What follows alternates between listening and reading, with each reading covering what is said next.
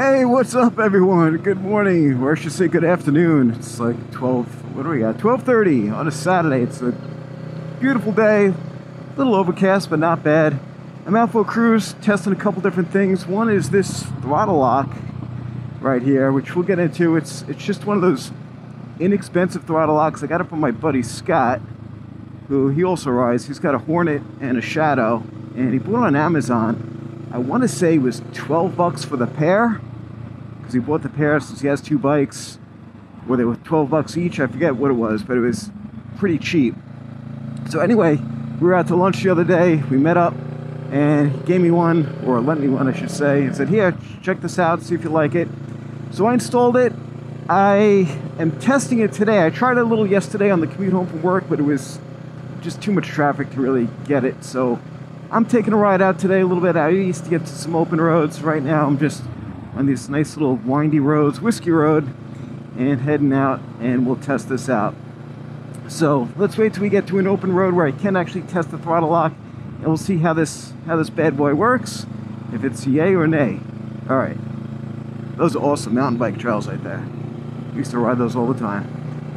What else we got going on? We got a GPS. This is not a motorcycle GPS. This is just your cheap $99 Garmin. This is the Drive 52 that I picked up, which kills me because I know I've got 3 GPSs floating around my house somewhere. I haven't used them in years because I use the phone in the car, but I can't find them, of course. So I ended up going out and buying another one. I didn't want to buy, oh, nice car. I didn't want to go out and buy a new a motorcycle GPS because they're like $300-400. So I'm just testing this out. This is regular car GPS. I have it hooked up through USB, and you know, I'll discuss later in the video why I'm choosing this route instead of using the phone. I know most people use the phones, but I'm using the GPS, and we'll discuss why I chose that over the phone. So, all right, let's get to some open roads. All right, so here we are on William Floyd Parkway. Nice open road, no traffic, no lights. Gonna get this guy up to 6th gear, and then we'll set this. All right, so to set it, you have to adjust this screw first for the friction.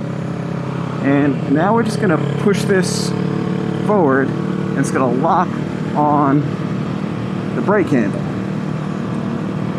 So we're holding at 61. We're going a little downhill right now. I'm just going to keep my hand on the bars, not using the throttle, as you can see. We're holding the 61, 59. Well, it is holding. I'm just like keeping my hands on the bars here. It is actually nice not having to hold the throttle. And when you're ready to release, you just push forward, and the friction will automatically, you know, adjust and go back to, you know, regular position. Yeah, I did notice, you know, when I was trying around with it last night, I did have to adjust this screw right here, which that's to adjust the friction, and it was, you got to kind of get it just right, because if it's not, if you don't have enough friction on it, it's gonna, oh, it's still going. If you don't have enough friction on it, it's going to slowly turn back. As you can see, it's starting to do it. We're down to 51, 50. I don't know how many cars behind me, 49. You can see it's losing a little bit of friction. So I'm going to throttle it up again, move it up. But if you have too much friction where it holds, then it's kind of hard to get in position as you're pushing up here to get it in position. So watch, now I'm gonna unthrottle and see it goes back fine. So now we're back in regular mode. But I find if there's too much friction, as you're pushing this up, your throttle's going like this, and you're going like this because it's too much friction. You're actually releasing the throttle. So we're gonna try it on some more open roads, because I don't have, that's not much of a test, you know, maybe like a mile worth of a test. And I was kind of fooling around with it. So we're going to hit some more open roads, and we'll test it again. So let's kill the cam till we get back to there. Shouldn't be too much traffic, so I'm going to set it. See, I'm going to roll it and set. We're at 46, 47. I'm going to back off a little bit. So, as you can see, it's definitely holding. For how long, I don't know. But, yeah, you're not really going to want to ride without, you know, with one hand that long anyway. Like right now, my hand is on the bars, and I'm not even touching the throttle. So actually, it is a little more relaxing because you don't have that, you know, wrist pressure pushing down. And I know they have those I forget what they call, but they come out here and your wrist could rest on them to help with the throttle. I know a lot of people use those that help out. You know, this seems to be doing what it's supposed to be doing. It's not 100% perfect, but for 12 bucks for the set, and I'll leave a link in the description, and I'm pretty sure that's what Scott paid for them. I think 12 bucks for a pair of two of them. Now, I don't think he's getting this one back. Nah, I'll buy my own. Are they worth it? Yeah. I mean, I wouldn't say it's a gimmick and they don't work. I wouldn't say it's 100%. I know you get those ones that are a lot more expensive that I'm sure will do a much better job. But if you're just looking for, you know, you want to give your hand a rest, you could shake out, you know, your hand or something. These, here we go, roll off. There we go, and now we're back to normal. All right, so that's pretty much the Throttle Lock in a nutshell. I mean, it's inexpensive. It works. I'll set it again while we talk some more. Let me go up to keep it at 4th. I got nobody behind me. All right, so I'm going to keep it in 4th. We got the Throttle Lock going. Yeah, like I said, I'll put the link in the description, and we'll leave it as that. You know, I think for 12 bucks, you can't go wrong. You know, something you ain't going to keep in your saddlebag, in your jacket pocket. You know, it's small, it's light. It's I'm guessing it's aluminum. Feels like it's aluminum. I'm going to pick up some more speed here. And it works pretty good. So, all right, let's move on to the next, GPS. Why am I not using a phone for GPS? All right, my reasons. Well, my experience so far. Having the phone, first of all, I'm not 100% confident in keeping the phone on the bike. I know it's not going to fall off. This is a RAM mount, actually works great. My thing is, God forbid I get into an accident and I get thrown from the bike, or the phone gets thrown from the mount. I don't have my phone on me if I'm, you know, alone. I need to make a phone call. Chances are it's really not going to happen. I live on Long Island. There's always a car passing by. What have you? Whatever. But it'd be nice to keep my phone on my person. The other thing is, you know, I know a lot of people have issues with the cameras, with the phones. The vibrations mess up the autofocusing on the cameras. I haven't had that happen yet. I don't know if it's going to happen, but I also don't want to have to buy a new phone because the camera went bad. So those are two reasons. The other reason is functionality. I like having a GPS that's on all the time on GPS.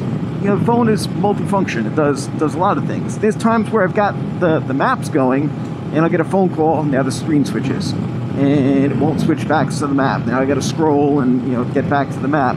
Or same thing, I'm listening to music. I want to change the track. I got to scroll and, you know, go in between the different screens. Well, that's really not a valid point, because if I'm doing it this way, the phone's going to be in my pocket, so I'm not even going to be able to do that anyway, like it is right now. It's sitting in my pocket. But the fact is, the screen isn't 100% reliable when it's using the phone as the GPS, because a lot of times it'll just switch to another screen for something else that comes in, a text or whatever, and it doesn't always go back to the maps. And then sometimes the phone, the screen blanks out, and they got to wake it up. And what happens when you wake it up? You can't use Face ID, you got a helmet on. You got to type in the code, you know, wake it up, then scroll back to the map. And there's times it just goes to sleep on me when it's not supposed to, because I have the setting to, you know, never sleep when powered on and on maps. So it's not 100% reliable. I just like having a GPS 100% on, you know, as soon as I'm on the bike, it's on GPS, and I always have the map right there. If I need to go home, hit the home button. It's not as practical as a phone, or I should say not as easy to use as a phone as far as putting in the addresses. I've got the cheap $99 model, so you got to type in the address.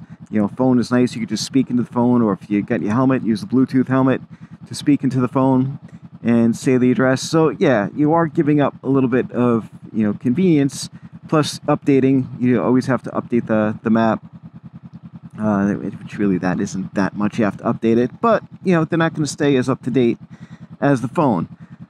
The other thing is, I like having a reliable GPS signal. There's times I'm up on the North Shore and I have no gravel here, and I have no signal.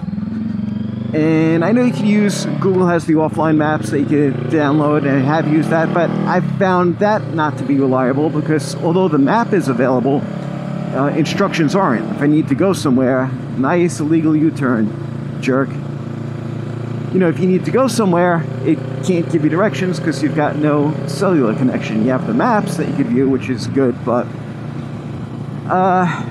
so that's why I'm going with this. I may eventually upgrade to an actual motorcycle GPS, but so far I could do what I want to do with this. I can even download routes.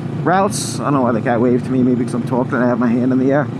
But you could download your routes to it. You can make your routes on Basecamp and put them here. You can, you know, there's people that share their routes online, and you can import them.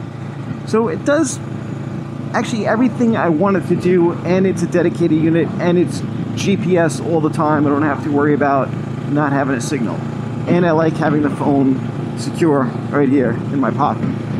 So that's my reasonings. You know, everyone's got what works for them. I'm not saying this is the right way or the wrong way. This, for me, works. You know, let me know what you guys think. You know, put your comments down below. Let me know, you know, what you do to ride, what you like, what you don't like. You know, I'm interested to find out. I know, especially with smartphones these days, you know, standalone GPSs are kind of, you know, almost extinct at this point. But yeah, my son laughed at me when I bought this. Dad, why you GPS? You got a phone. Whatever. So, alright guys, thanks for tuning in. If you like the video, if you like the channel, hit like, hit subscribe. Appreciate it. And, you know, comments below. Links will be in the description. Thanks again. Have an awesome day.